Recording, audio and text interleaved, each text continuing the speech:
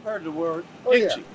Oh, I wish I was in Dixieland, but I'm going to tell you where that came from. During the early part of the 1800s, New Orleans was one of the richest cities in the country. Most of the commerce came down the Mississippi River.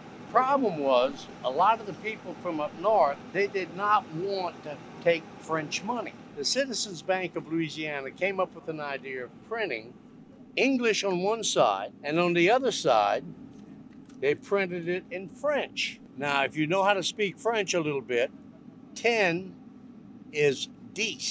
You spell 10, D-I-X. So when the Americans would be coming down, people would say, where are you going? So, well, we're going to New Orleans to pick up some Dixies. But they wouldn't say Dix, they'd say Dix. I had no idea. D-I-X. So that's where the term Dixie comes from.